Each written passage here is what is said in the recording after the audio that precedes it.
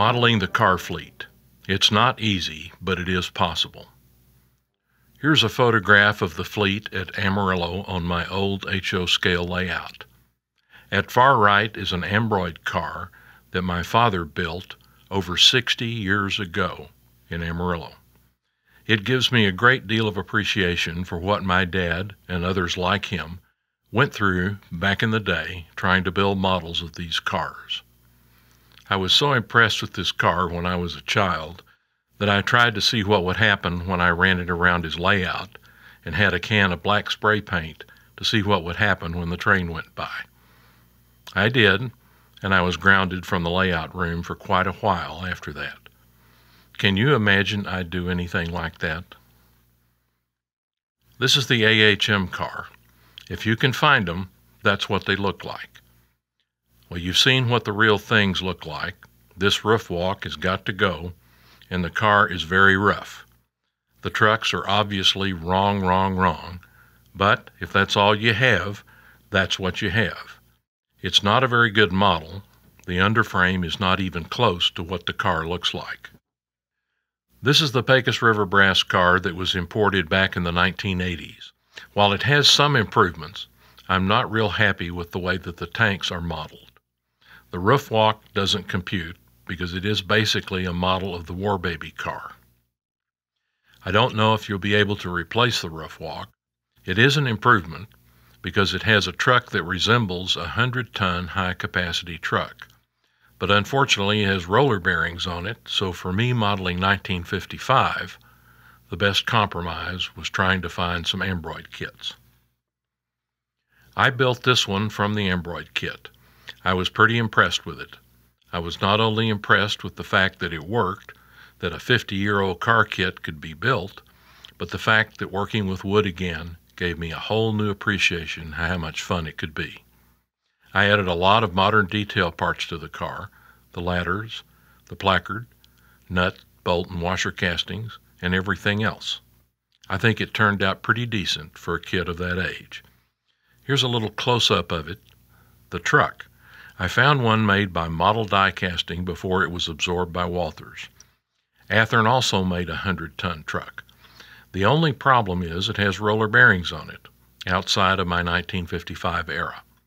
I carefully cut the roller bearings off, then cut the journal boxes off some AccuRail trucks and glued them back on with Delrin adhesive.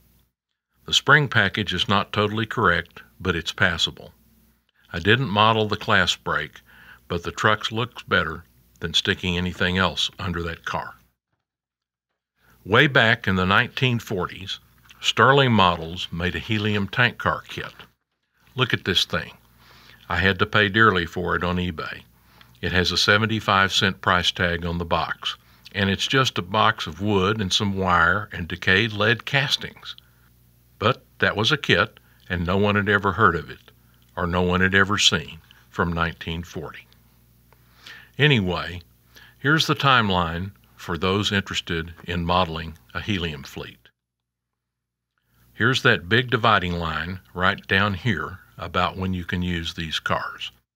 Rail service pretty much ended on this about 1998, so I don't know how many people modeled that late, but I can tell you that they moved an awful lot of Helium out of Amarillo, east and west on the Santa Fe.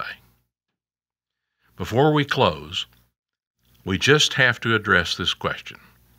Does a Helium car really weigh less when it is full than empty? An empty prototype Helium car weighs 243,400 pounds, give or take. The typical fill capacity of that car is 279,000 cubic feet. Helium gas is sold at standard temperature and pressure. If you've got 1 can of Wolf brand chili, it's going to give you so much gas. If you have 1 can of fresh chopped jalapenos, it's going to give you so much gas. It's very important to understand the pressure relationship of the gas to the available space. If we were to take this Helium tank car, take all of the air out of it, and fill it with 1 atmosphere of helium, the car would actually weigh 97 pounds less than it does. So in that case, yes, it does weigh less. But what happens if the car is now filled with helium at 3,000 to 4,000 pounds per square inch pressure? We know that helium weighs about 0.11 pounds per cubic feet at 1 atmosphere. If you put it in there at 3,000 pounds per square inch, you're going to get about 3,000 pounds of helium inside that car. And helium, like anything else, has weight. Because we've exceeded its lift capacity, the car now weighs 246,469 pounds.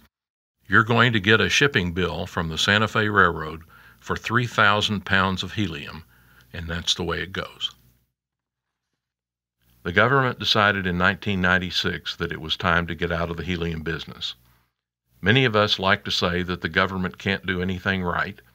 Everything the government gets into, it screws up, and in many cases that's correct. But the helium program was something that did work. It worked exceptionally well. The helium that was produced on government land was owned by the government and generated a lot of money for the government. But things changed, and they shut down the entire helium program. All the tank cars and plants were sold. Today, all helium production is in private hands. Inactive and for sale, here is a last look at XL in 2002 after a run for nearly 60 years. It's been 14 years since I researched and presented this clinic. A lot of new information has been discovered, and I've incorporated it in these videos. However, I no longer model the Santa Fe, and I moved from HO to SN3 narrow gauge. No progress was ever made on developing an accurate model kit for any of the helium cars. All of the research materials, including prototype blueprints of all of the cars, are in my collection at the Springer Archives in Temple, Texas. I do have a PDF file of my clinic handout, which modelers will find invaluable. Send me an email from the link embedded, and I will forward you a copy. In 2012, 5 late production helium cars found their way to the SpaceX engine test facility in McGregor, Texas, 9 miles from our ranch in Crawford. It is most fitting that these cars, who helped us land men on the moon, are now working for a new generation of space explorers and engineers. Thanks very much for watching. Please subscribe and check out my other videos on photography, machine shop work, SN3 model railroading, and Texas history.